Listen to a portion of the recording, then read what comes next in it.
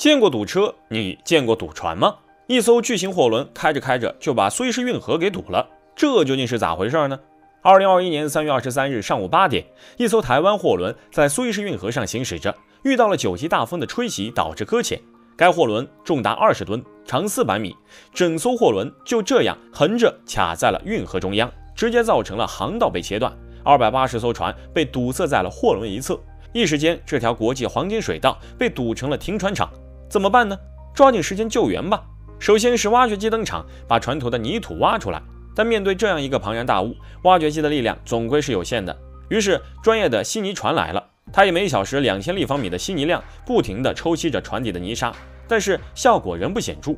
最后终于开窍了，开始从货轮自身下手，把船上的一部分集装箱卸了下来，减轻船体自身的重量后，船身终于浮了起来。紧接着，利用潮汐涨潮的时机，在几十艘拖船的通力合作下，终于在3月29日，也就是货轮搁浅的6天后，被拖回了正轨。有意思的是，在这6天里，各国都在想方设法的帮忙。我国一名网友更是利用他强大的物理知识，绘制出了一版解救方案示意图。看着这密密麻麻的公式，不得不说，高手还是在民间。最后再来说说后续吧。这艘货轮在被解救出来之后就被扣押了，需要支付9亿美元才能被赎回，堪称是史上最贵的罚单了。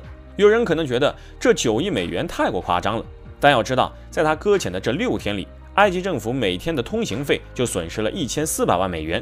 而对于那些停留在苏伊士运河入口等待通关的巨型邮轮来说，他们每天的停泊费也高达8万美元。由于此次事件属于不可抗力，所以这些费用都是要他们自己承担的。据统计，此次搁浅事件导致全球贸易每天损失了60至100亿美元，这样算下来，9亿美元就不那么夸张了吧？而就在苏伊士运河堵船事件发生的2年后，同样的事件又发生在了巴拿马运河。只不过此次巴拿马运河堵船事故并非主动，而是因为缺水。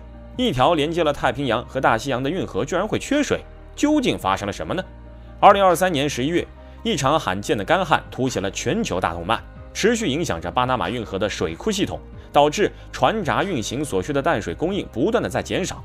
管理局只能通过减少单日通行船只的数量，才能勉强维持运河的运输成本。但毕竟僧多粥少，正是因为这稀缺的过河名额，才被炒出了天价插队费。据悉，日本的一艘名为 Sunny Bright 的运输船就竞拍出了高达3000万人民币的通行费。要知道，平时的通行费只需要160万美元，这就是摆明了谁更有钱，谁就有优先过河的权利。